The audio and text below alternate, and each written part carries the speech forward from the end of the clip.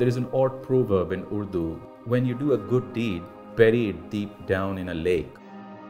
For a very long time, when I was donating, even my wife didn't know about it.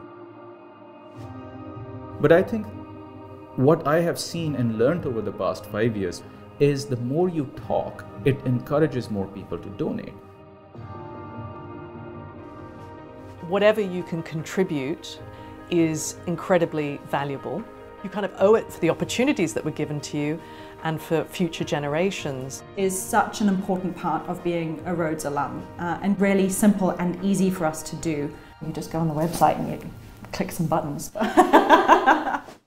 In my class of 2011, we are still all fairly young in our careers, and we all contribute in various ways.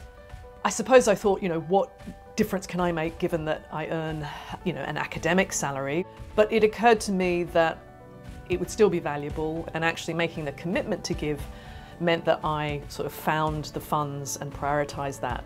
Donating regularly, you do get connected a little bit more. A few months ago, I received a handwritten note from one of the scholars thanking me for the donation.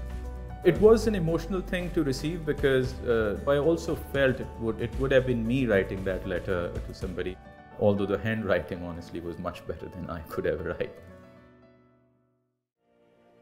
Giving to Rhodes has reminded me of how the scholarship shaped my life and the arc that it's taken.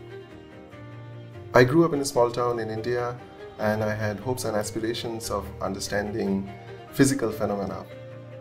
The Rhodes Scholarships gave me the courage to pursue something that was genuinely difficult and to excel in it. There's a lot of history to the Rhodes Scholarships.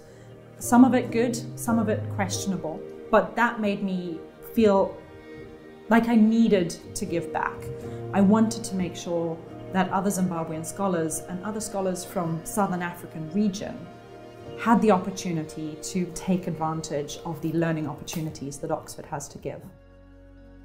The Rhodes Trust hasn't remained static. I think the fact that we have a female warden is a huge change, overdue but very much welcome. With time, you sometimes do think that certain things are not possible, but when you talk to people who are still students, who have much blue sky thinking, it opens up your eyes to a whole new world.